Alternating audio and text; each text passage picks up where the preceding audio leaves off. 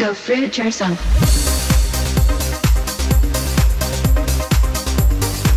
Hey Fruit Bats, it's Really Banana Girl here. Welcome to another episode. Welcome to another week of videos. And today's video is on Ariana Grande. I don't actually follow her closely at all, but I found out recently that she has been vegan for 1 year and I was so happy about that. So I did a little bit of searching and I found that she wrote this status update about a year ago now. I've eaten organically since I was little and always kept meat minimal, but today marks my first day as a 100% vegan, joyous day. And that is fantastic. You know, she's got such a huge following that she has so much potential to change entire generations' way of eating and living. So of course, I was super happy to hear this and to have her on Team Plants. So I went to her Facebook and she did an update on November the 6th. 1 year of plant-based eating, happiest, healthiest, best, most life-changing decision I ever made. Look into it and save some cute little innocent lives. How cool is that?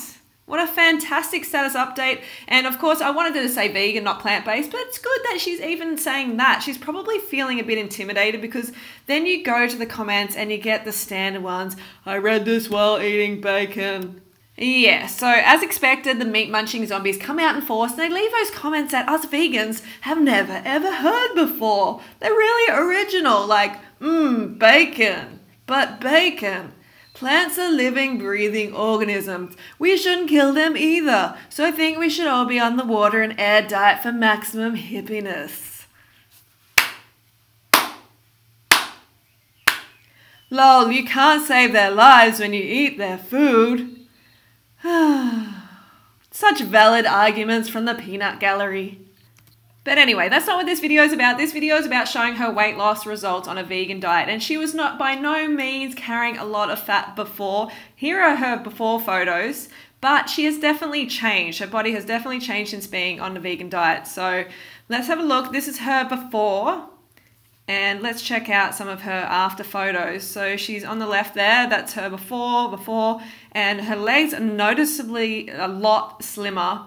And on the rest of her body as well. And as you can see, Ariana is only a petite woman. She's only about 5 foot and she has such a small bone structure. So she's designed to be really quite small. And when she gains weight, it's going to be noticeable on her tiny frame.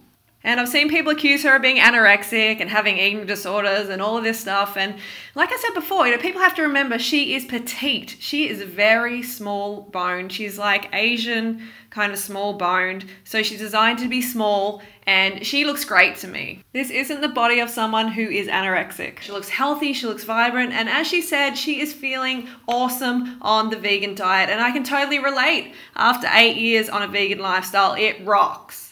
So my only hope is that she stays carved up, she eats enough, and she learns about the ethical side of a vegan lifestyle because that is so important to staying on track long term. So in other news, I went to the most amazing vegan festival yesterday in Adelaide. It was incredible. It was so much fun. And I had so many fruit bats coming up to me like minute after minute, introducing themselves, telling me their story, giving me a hug, and I loved it. I really just felt so grateful to be in the position I am and to be able to help so many girls in particular who have had an eating disorder or have an eating disorder, have weight issues, have depression, and be able to help them out of that just through my videos, just through me making these videos. And like I said to a number of you yesterday, it keeps me going, having you come up to me and tell me your story because I'm basically a hermit. I'm at home in my bedroom, I'm making my videos, it's just me and the camera and it's nobody else. So I don't really get that feedback. Even though I get the feedback in the comments, it's just so different to have you come up to me and say, you know, thank you so much and you've changed my life, and that just keeps me strong. That really keeps me going as well. So thank you. And if you see me out in the street or at a festival or wherever, please don't be afraid to come up to me because I'm just a girl next door. I would love to meet you. I'd love to give you a big hug. So definitely next time you see me, come and say hi. Okay, fruit bats, so don't forget to go fruit or root yourself, and I will see you tomorrow.